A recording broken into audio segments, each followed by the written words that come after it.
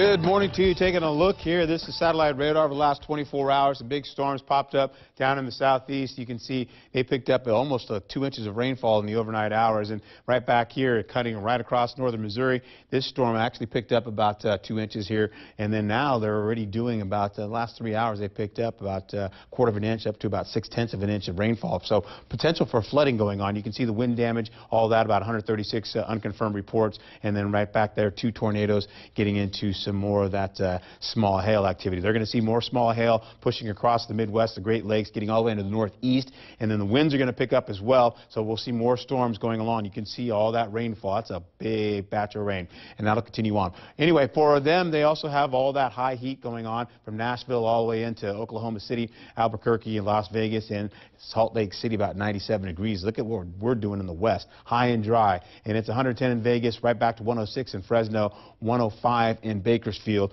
Temperatures on the coast, though, much different. Yes, we're going to see very mild conditions out there on the coast, and we'll also see the warming considerably back into the Salinas Valley, San Benito County, all the way up in the Santa Clara Valley as well. Temperatures will rise up big time. And then what we're also going to see is mild conditions up in San Francisco, getting to warmer conditions. You go further down 101 into the peninsula there, and then right back into the Santa Clara Valley. Very nice temperatures, 92 here. We should see some warmer temperatures in the upper 90s to mid-90s as you get in Los Gatos. How about 76 for Salinas, 92 in Greenfield, 94 for King City.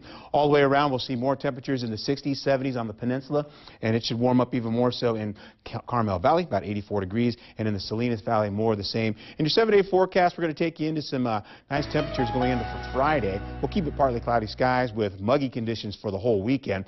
On the coast, we're going to see considerable amount of cloud cover holding on as we have a southerly surge moving right in.